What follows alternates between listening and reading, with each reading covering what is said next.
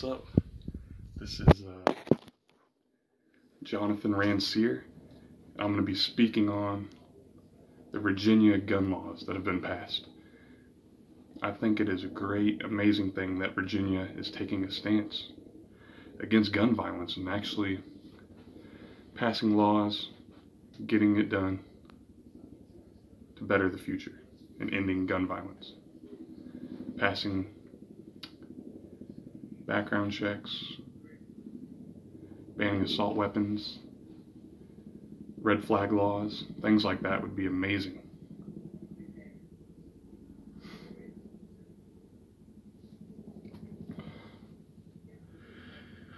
I think Virginia, they're on the right step to bettering our future and ending gun violence. I wish more states would just continue to do what they're doing, like Kansas. I live in Kansas, and it's mostly conservative. The Midwest is mostly conservative, and I disagree with those views wholeheartedly. I'm a liberal Democrat, to the fullest, and I think gun laws, climate change, equality rights, those are my main views and issues that I tend towards. But yeah, hopefully we can get more Democratic leaders here in Kansas, governors, senators, to help pass those gun laws. They'll think it'll be the right thing. So hopefully in the near future, we can get more of those leaders that'll make changes for the better. And also, there's been a lot of protesters protesting against these laws.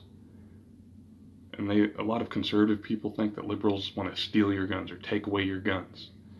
That's not true at all. I'm here to tell you that's crazy.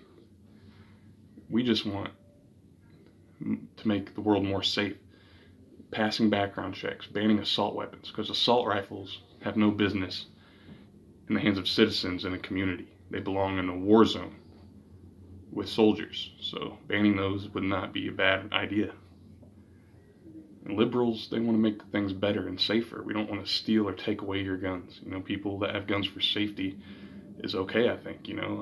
Just need more gun safety laws and more background checks and banning assault weapons would be the three main ideas, which would be great if all 50 states would follow. Then there would be a lot safer, I think, and one step closer to ending gun violence.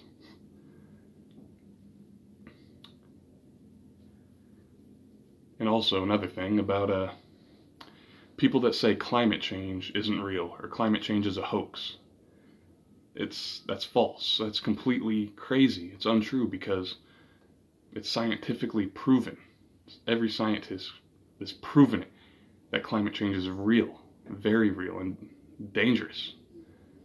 That's why everybody in the world needs to do their little part, recycle, eat less meat, use less, and help fight the climate crisis. Because, all the wildfires going on in California, Australia, they're killing people. And they're destroying homes and lives. It's no joke. Just because it's not happening in your little town doesn't mean it's not happening across the world. And more floods. It's been flooding in Missouri. That's crazy. And the reason is climate change. It's been flooding in Kansas, which would never happen 10 years ago. It's just climate change is contributing to these wildfires and floods, and if we can do our little part, I think we can help.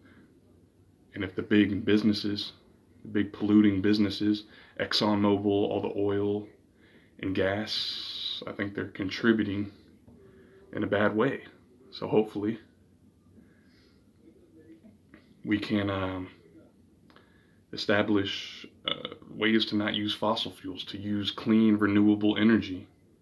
Solar thing is great, electric cars, things like that of the future will help us live in a better environment.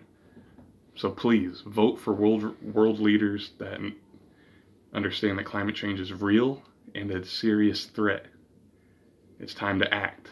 And I think, so please vote for people that believe in climate change. And yeah, basically, mean, here in Kansas, you know, it's not normal to be a liberal. If you're liberal, you're weird or strange or it's outside of the Midwest. You know, it's not normal, but I'm not trendy. I'm not trying to be cool. I'm not trying to go with the crowd. I never do, never have. I just listen to what I believe is true. And what I believe is true are the things that I've been talking about. So yeah, hats off to you, Virginia. You're awesome for taking a stance and getting things done. Whoever the governor is in Virginia, you're awesome, man. You are awesome.